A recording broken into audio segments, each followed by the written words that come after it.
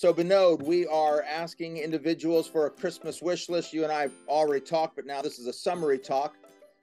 You work among the Dalit, which are considered the poorest of the poor in India. They're also considered, others call them the untouchables. Rich people won't even touch the Dalit.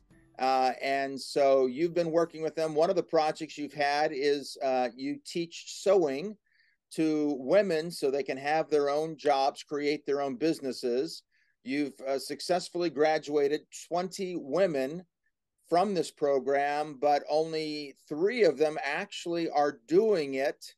Why is that? What is the reason going on behind it? Why only 3? Yeah, the others, they could not buy their own machine, and as well as they don't have their own house to have their shop, the tailoring shop, and that is why the reason that they could not able to have their own business. So how much does one sewing machine cost now in India? Now the one sewing machine will cost approximately $100, and we take that for a room, to rent a room for 1 month. It will take maybe around $50.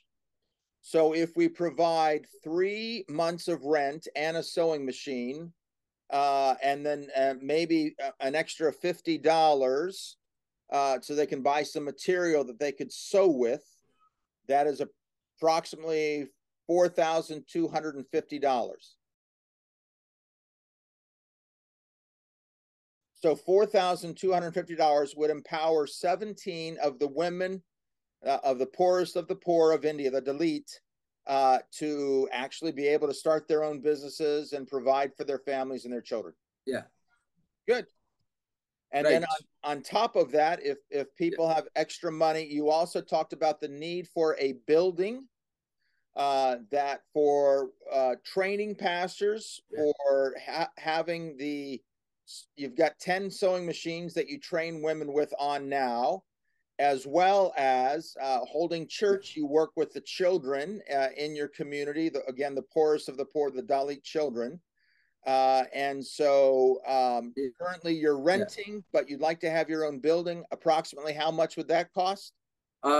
Approximately now that is costing me $110 per month. But if you were to buy it, how much would it cost? The one-time cost? Yeah, if I buy it, if I buy it, if I go for my own, then it will cost me approximately $15,000. So 15,000 US dollars to free you up from having to rent and to allow you to keep your ministry going of training pastors, training women, and working with children. Right. Good. Well, BInod, thank you so much. We are going to put it out to our friends out there in our email world and see what God does. Thank you, Bob. Thank you, BInod.